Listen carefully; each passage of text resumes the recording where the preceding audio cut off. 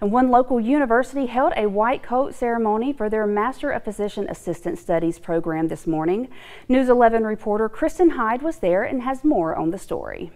Mississippi State University Meridian hosted a white coat ceremony for its students in the Physician Assistant program on Thursday.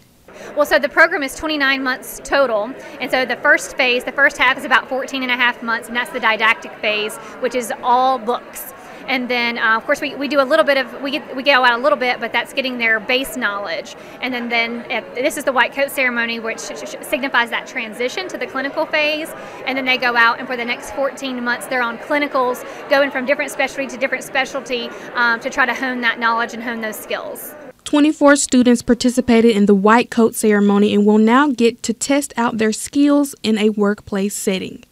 Well, it's a privilege to get to work with this group. We're a small group, so we're intimate and we get to know each other really, really well. And so to see their growth over the past 14 months is truly rewarding, and we're just excited for them to go in the community and share their knowledge and gain more knowledge to be good healthcare providers.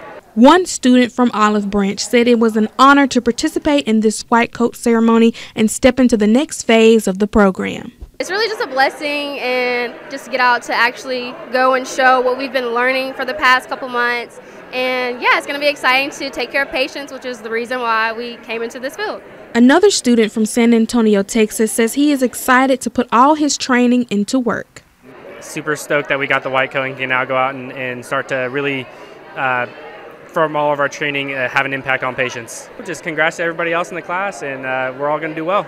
The students will now rotate to several different types of care, including pediatrics, family care, internal medicine, general surgery, women's health, emergency medicine, and behavioral health.